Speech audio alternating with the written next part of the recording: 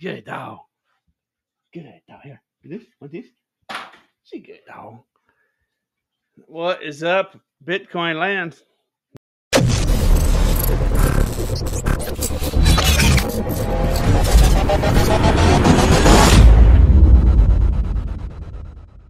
Not a whole lot to talk about. And it's just basically, I'm going to say the same thing I said in my last video and kind of same thing I said in the video before that. Bitcoin's really boring. But this is what's going to happen, right? As soon as Bitcoin gets boring and people stop paying attention, and then they go to bed and they go to work and they go to bed and they go to work, and a little while later they look at the price of Bitcoin, it's sitting at $85,000. That's basically what's going to happen eventually here. I don't know when for sure. If I did, I'd be a gazillionaire, but it should be coming here in the near future. For those of you that didn't watch my last video and haven't watched my previous videos, I've actually got 5 bullish, excuse me, 5 bullish structures here. We've got a bull flag, we've got a bull pennant, we've got a descending parallel channel, we've got a descending wedge, we've got a descending triangle. I'm not going to go through that again. You can see that jumble of stuff there all pointing down. In my experience, folks, this is going to eventually at some point go simmer. Okay, so let's go down to the 5-minute chart. Don't got a lot to talk about. My last video, I talked about the $60,800 level. I'm on Femex using USDT Bitcoin pairing, so the numbers will be a little different on different exchanges and different pairings. But for my last video, the one development I have here is okay, that's enough, babe. You did good. You did good. I know. I see them. They out there. You a dog. You a dog. And that's a yard. Therefore, that yard belongs to you. You a dog. You a dog. Hell, I know. This white horizontal line, I do apologize. Okay, that's enough. That's good. She did good. You did good. Good dog. Good dog. 2 times it's tried to pump away. My last video, I left off talking about this white horizontal line, 60,800, is what I'm just basically all I have to watch right now, because Bitcoin is going basically sideways, and who knows for sure. It's a coin flip if it goes up or down from here. It's tried to pump up twice away from there, and both times it's basically come back down. Now, this last time, it's only come down about halfway. As I make this video, it's sitting at 61,252, but it's still basically in the same place. There's really not a whole lot of analysis here to make. And this is kind of what I was saying at the very beginning.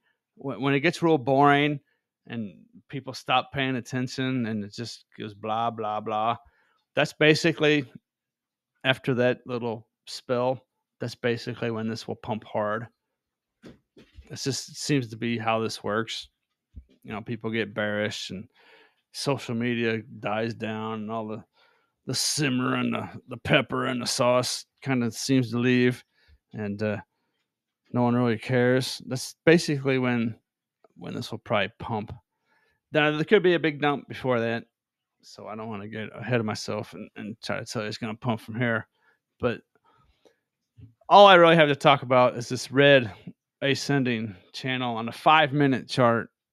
All right, this is only a let's see, 60,900 to 62,000.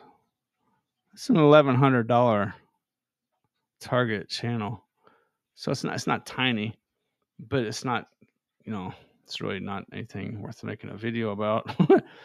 But what I do have to say is, my last video I was talking about the white horizontal line for the 10th time. In this video, 60,800.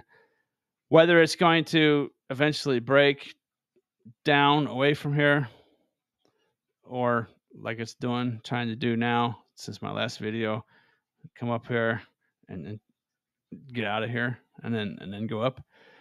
Who knows? It's a coin flip, in my opinion. I do still expect a dump, just like my last video, exactly what I said in my last video. I still expect a dump down, and probably retest 56,000, if not 53.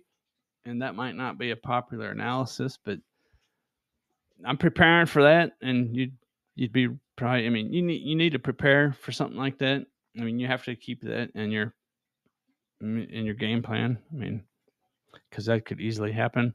I don't think it's going to go below 50, and now it could. So I don't want to get ahead of myself, but my last video, I was talking about Bitcoin just basically going straight sideways, right? And so now that has actually turned into a little channel. And if you watch my videos, I like my channels.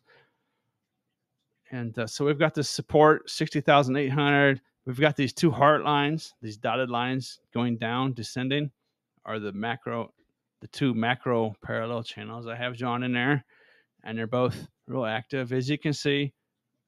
Just support on it, support, and so watch those two lines: 60,100, 60,500, and 60,800.